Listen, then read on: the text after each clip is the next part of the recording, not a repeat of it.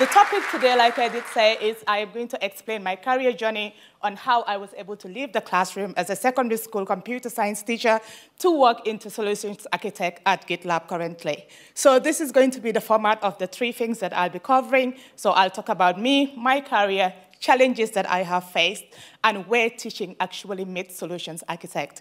They might seem 2 different things, but quite similar based on what I'll be covering later. So, to begin with, about me. Mom is a mom of 3, very busy. I've got 11, 7, and 3-year-old at home.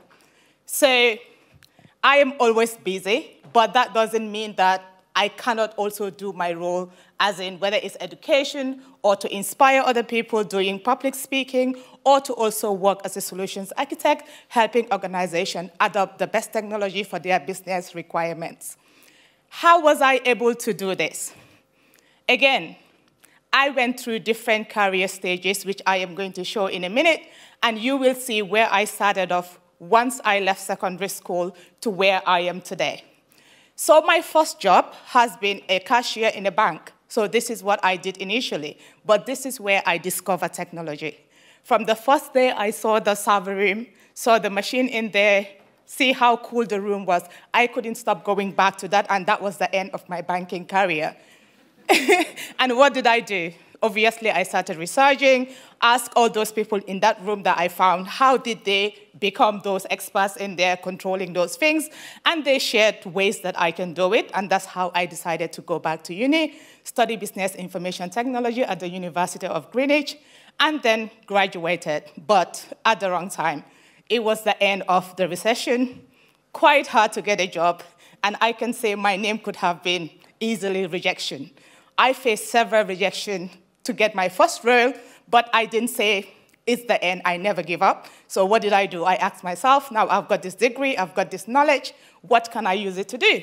And I thought, why not go and pass this knowledge on to the young ones? So I decided to go back to uni, retrain, and became a computer science teacher and shared the knowledge that I just learned from university. So I did that for several years until I thought, time is up now, I need a change, and I think I can now have my space in the tech world, and I decided to do the transition into solutions architect. But I faced several challenges doing this transition.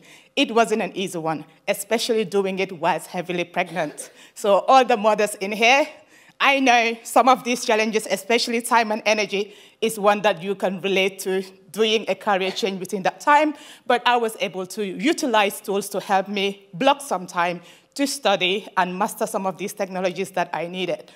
The learning curve, again, this was very steep. Yes, I was a computer science teacher, but wanting to come into the DevOps world, into software engineering, I had a lot that I needed to top up my knowledge on, so I have to craft several ways that I can learn to get this knowledge. Imposter syndrome, obviously, I'm still dealing with it. It's not like it's the end of the world, but again, I had a lot of that, trying to think, was I good enough? Can I do this? But again, finding a coach throughout this transition helped me overcome that. And then now that I am doing this, I now want to explain the intersection between teaching and solutions architect. One of the points that I have there, my friend here have already talked about, which is continuous learning. So I will skip that one in the interest of time and go straight into problem solving. As a teacher, you are always solving problems. And as a solutions architect, I will say it's really the same for me. So this is where your previous skills can now come into tech. Communication as well. Again, you go through really challenging communication issues in the classroom, and you will face the same as a solutions architect as well, trying to really work with different teams. Analytical thinking, things are going to change. The technology is going to change. In the classroom, again, situations are going to change. The lesson needs to be changed to adapt to children's needs. So again, that is a crossover.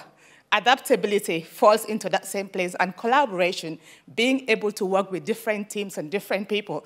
At school, I used to work with teachers, parents, even the police sometimes. And now, as a solutions architect now, I also work with varieties of teams, software engineers, stakeholders, and then help them.